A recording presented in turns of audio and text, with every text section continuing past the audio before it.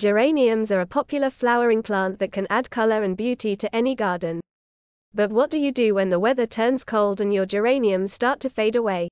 Well, the good news is that you can overwinter your geraniums and keep them alive until next season. Here's how.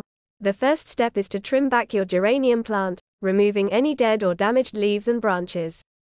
This will help the plant conserve energy and focus on staying healthy. Next, you'll want to repot your geranium plant in fresh soil.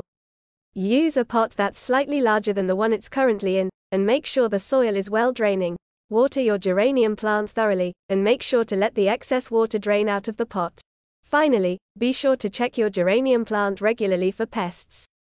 Common pests that can affect geraniums include spider mites, whiteflies, and aphids.